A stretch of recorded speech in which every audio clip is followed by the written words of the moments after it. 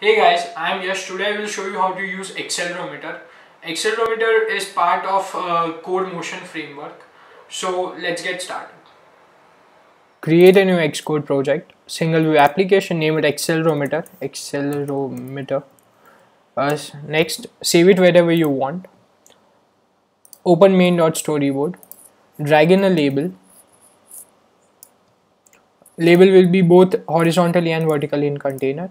Let's give it a fixed height width of 350 and a height of 50 and adapt to the new constraints. So hit add, open assistant editor,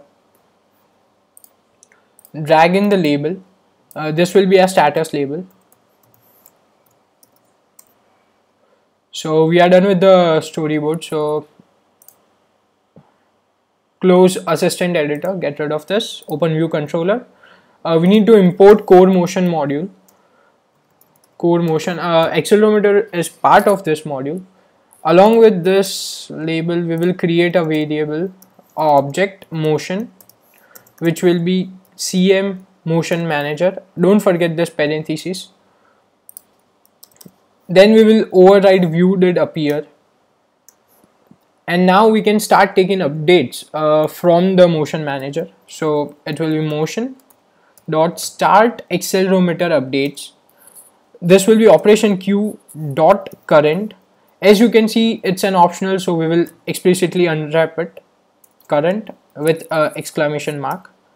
And this autocomplete is not working, so we will get rid of this till the exclamation mark. Complete the parentheses, open curly brackets for a closure.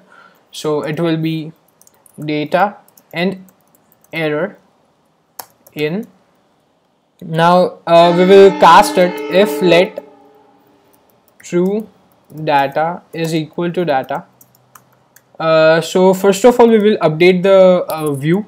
So it will be view dot reload input views and self dot status label dot text equals to string interpolation and true data.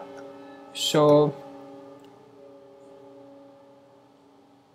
okay, let's try to build the project. Okay, build succeeded. Now I will show you the output on my iPhone. Currently I am recording my iPhone screen, so I have already deployed the app to my iPhone. So I will open the app, and now as you may see, it's automatically updating X direction, Y and Z direction, and if I shake my phone, it will have peak values. So thank you, keep watching.